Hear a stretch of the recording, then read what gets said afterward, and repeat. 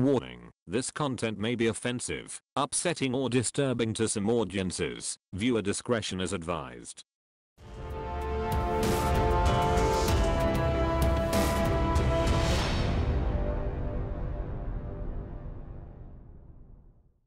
What's the worst form of torture to have ever existed? Being broken on the wheel. You're tied to a cartwheel that's resting on the ground. Then all of your limbs and joints are smashed with a hammer.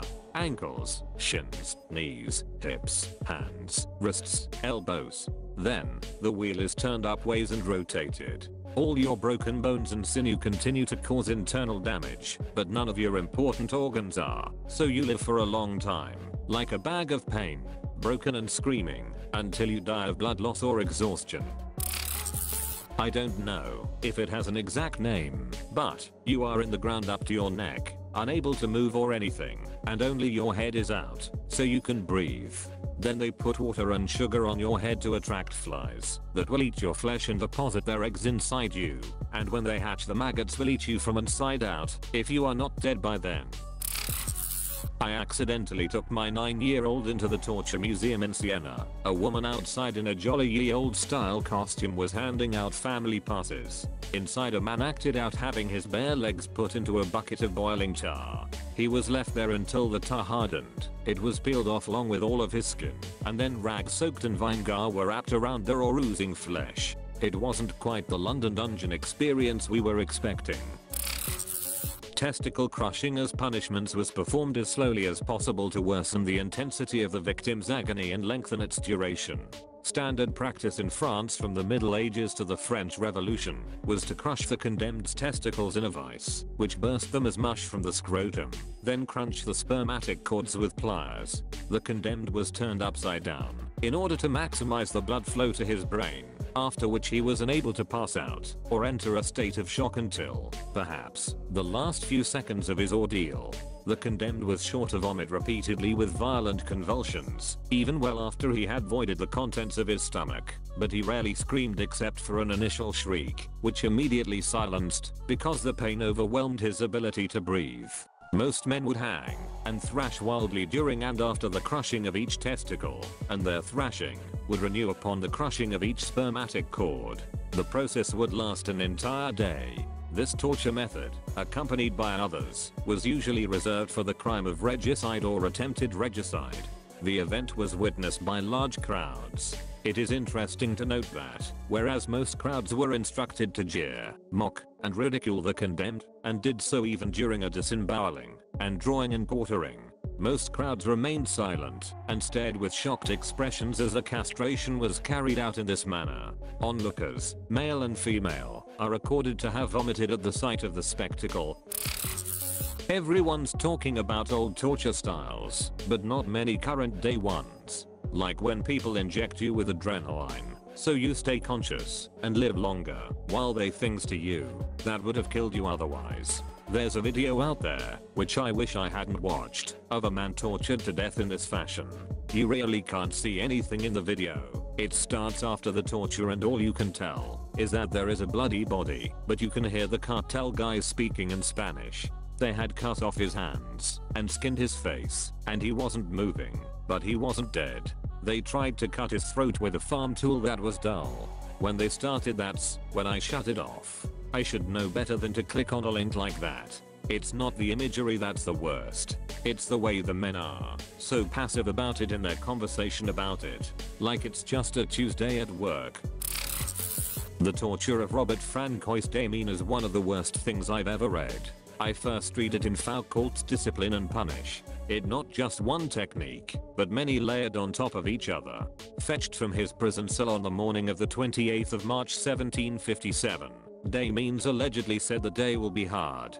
He was first subjected to torture in which his legs were painfully compressed by devices called boots. He was then tortured with red-hot pincers. The hand with which he had held the knife during the attempted assassination was burned using sulfur. Molten wax, molten lead, and boiling oil were poured into his wounds. He was then remanded to the royal executioner, Charles Henry Sanson, who harnessed horses to his arms and legs to be dismembered.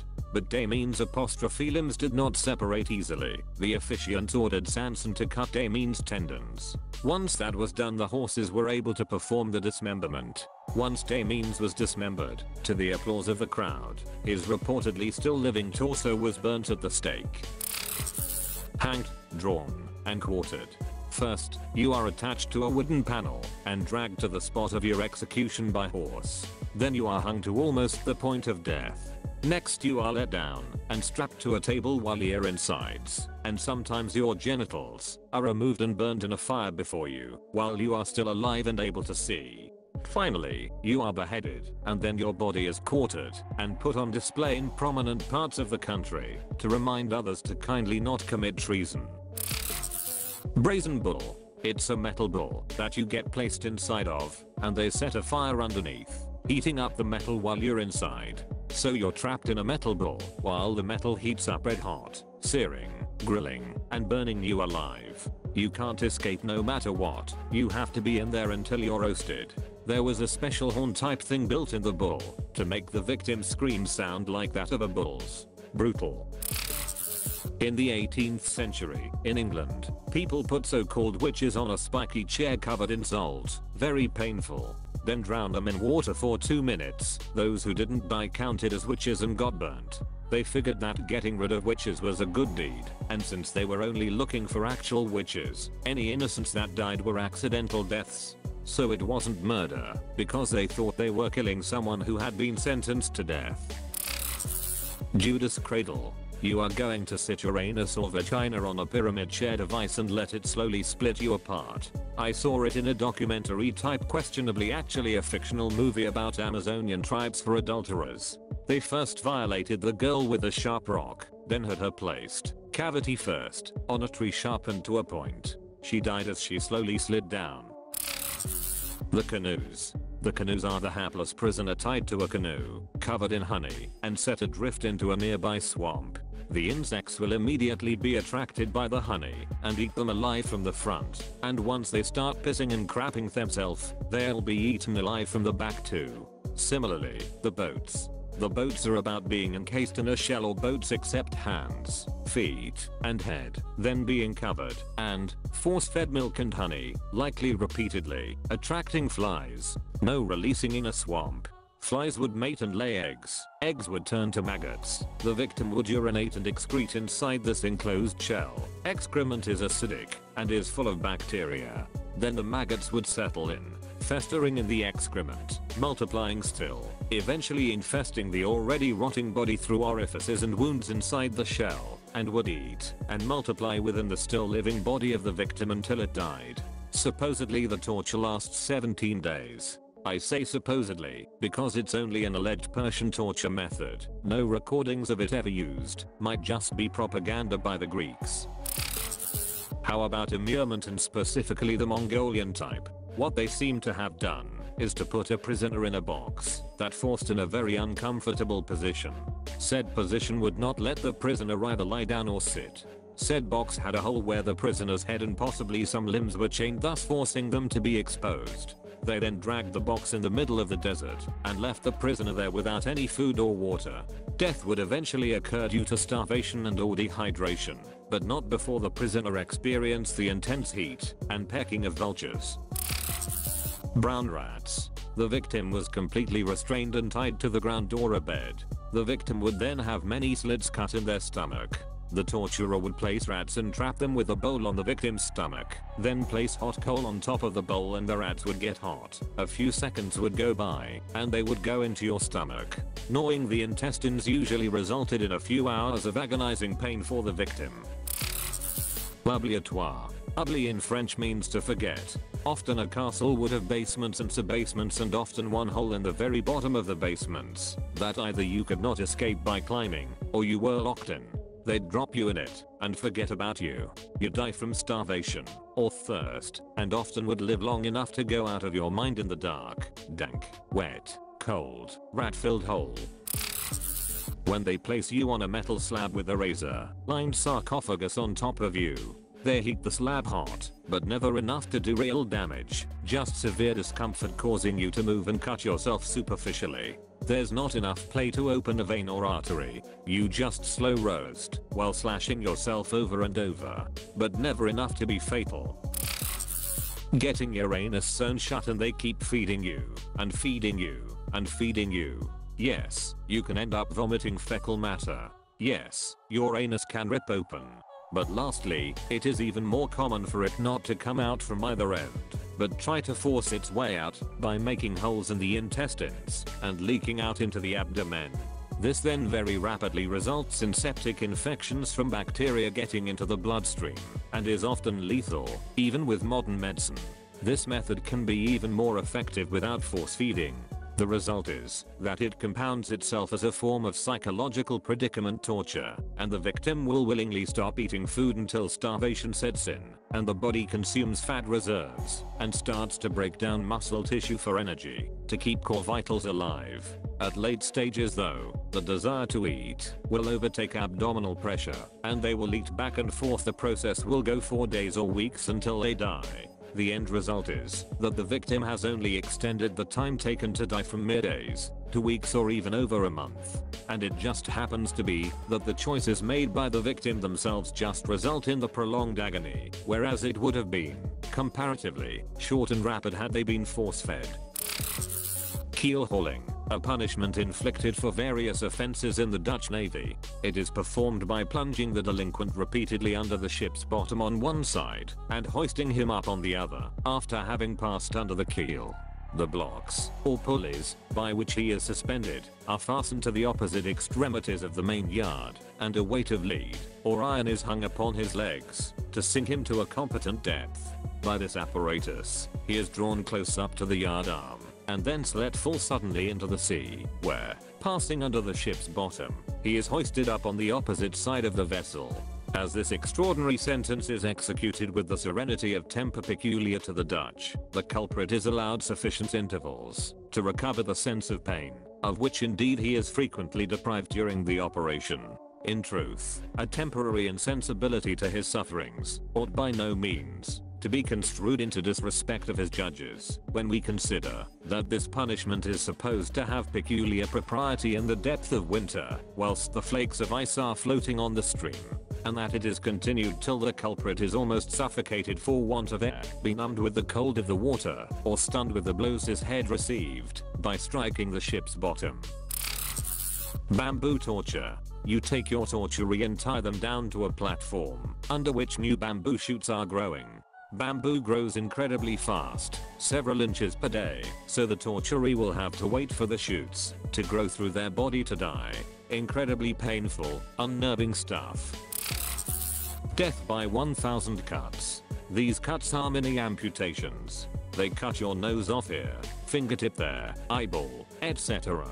Legend has it that the executioner/torturer has over 100 scalpels/knives for the job. There was a general that was executed this way because the emperor thought he committed treason, so he was sentenced to die via 1000 cuts, and his flesh was afterward cooked and fed to the people of the city. It's called Saddam Hussein.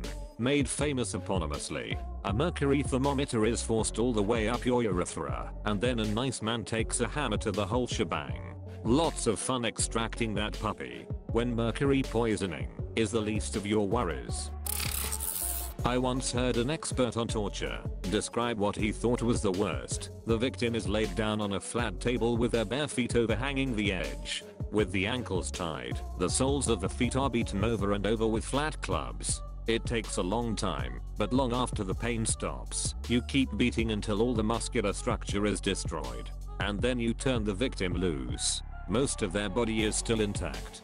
Their legs even work, but they can never walk again without the muscles in their feet. They will be in constant pain with sharp bursts anytime they move, as several bone-on-bone movements occur, and they have to live with knowing that they are now more of a burden to their society than a functioning member. Furthermore, since there isn't any disgusting imagery or even that much screaming, you can convince people to administer this torture without making them reluctant to continue. The eagle wing method was used in Nordic Europe and consisted of making 2 large cuts alongside the spine on the back of the victim. After the cut, they pulled their ribs out and made them look like wings. To make matters worse, they pulled the lung out and threw salt into the wounds. The punishment was painful and caused the victim to suffer for hours. Neuron torture. They just put an electrode in your pain center of the brain and apply a little current. They can do this forever, and the pain it can be inflicted is basically endless. Yeah. In medieval times, adultery was dealt with by skinning the penis of the male and inserting it into the vagina of the female. The male would bleed to death from his skinless wiener and the woman would get a nasty infection and die. This has stuck with me for years. The goats. You take a rope and tie someone to a chair. Strap them down so that they move their legs or arms. Then take a big bucket of salt water, then dip their feet in it. Leave them like that for about a day with their feet just soaking in salt water. Once the day is up, kick the chair over so their feet are up in the air. Then bring in a goat. It'll find his salt-soaked feet and start licking. And it won't stop licking. It'll keep licking past the flesh and muscle all the way down to the bone. And you know what doesn't get bored? A goat licking salt. You can scream and try to kick, but that persistent salt licker won't give up. It will just stand then on all fours and lick at your feet with a coarse tongue for hours. The worst part is it's just the victim and a goat in a room. Nobody to plead with, or confess to, or bargain with. Just a goat that likes salt. That goat would be the most dedicated, hardworking, and empathetic torturer you've ever seen. Thanks for watching. If you liked this video, hit like, get subscribed, and tell us other forms of torture that is not mentioned in the comment section, and support the original writers with upvotes. Links in the description box.